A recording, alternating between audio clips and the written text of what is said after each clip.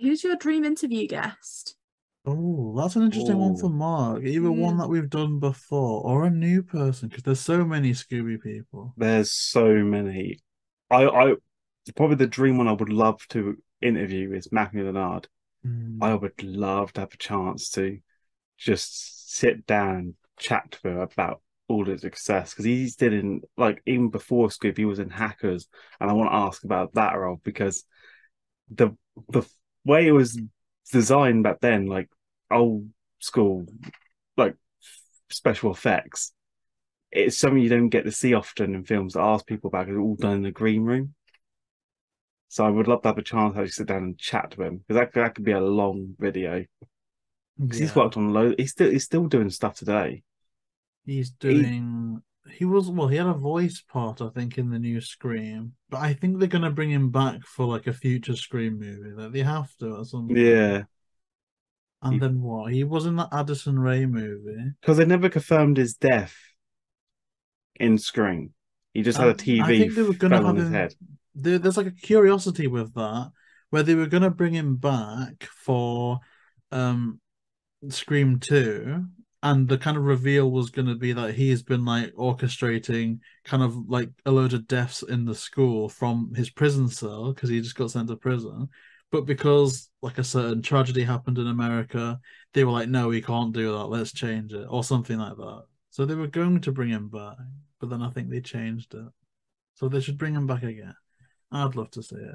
I'm reaffirming what I said. I would really love the chance to speak to Victor Cook, just because not only did he work on Mystery Incorporated, which is I enjoy it. Obviously, Sophie here might have a different opinion, but also Spectacular Spider-Man, which is like for me S tier Spider-Man episodes of the Lilo and Stitch series. So it's nostalgia upon like something new as well. So I think Victor Cook would be like the dream interview. Obviously, discounting all the ones we've done before because they've all been a dream. But yeah, yeah. What about you? Is yours Dade Elza? We interviewed Elsa. Okay, are you gonna I'd say that initially my mind kind of shot to Raja Gosnell because I love the live action movie. It was the first time I was allowed to watch Scooby because my parents don't like animation.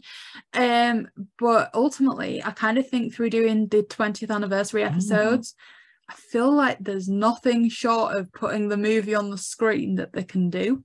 Because I feel like Kent Bader and people like that kind of just well, like this is the deleted scenes, like this is it. So there's kind of nothing left to What unearth. about James Gunn? And so to that end, I'm just going to say Grey DeLisle because Daphne was always my favourite character and like she was my childhood Daphne. So Grey DeLisle. Well, just briefly, I don't hate Mystery Incorporated. I've actually got a Mystery Incorporated t-shirt on right now. Yeah. So Oh, that counts for something. But apart from Grey, I think the ultimate person to interview would be Frank Welker. yes. I mean, how could you not? That would be the dream come true.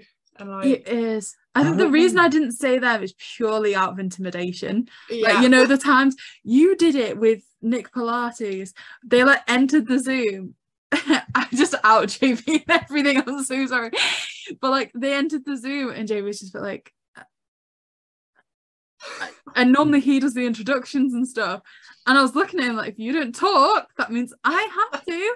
And then it just like launched into me speaking, like introducing everyone in the Zoom, just like, okay, so this is this person, JayBee, say hi. I mean, even people that wouldn't want to go out of their way to belittle me, I think even picked up on that. I think when we finished, there was like a 2 minute pause, and then Smash was just like, "So what happened to you?" And I was like, I don't know, I don't know what's going on." Like, yeah, I was starstruck, I think, and but yeah, I don't know how you would go about doing like Frank Welker interview like professionally, because every time he talks, wouldn't you just want to go, "Oh my gosh, he's talking"? Like a Like, pinch me moment.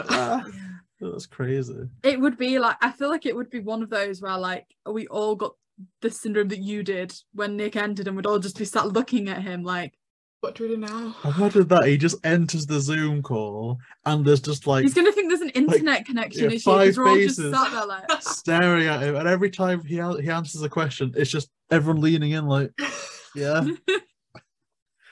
Oh no, he should decline that interview based on the fact that I think I don't think we'd be able to get him off the call. I think it would just be like, please, can we keep you? I don't think we'd be able to speak. I genuinely don't. No, that's crazy. It would be too much. A bit cray.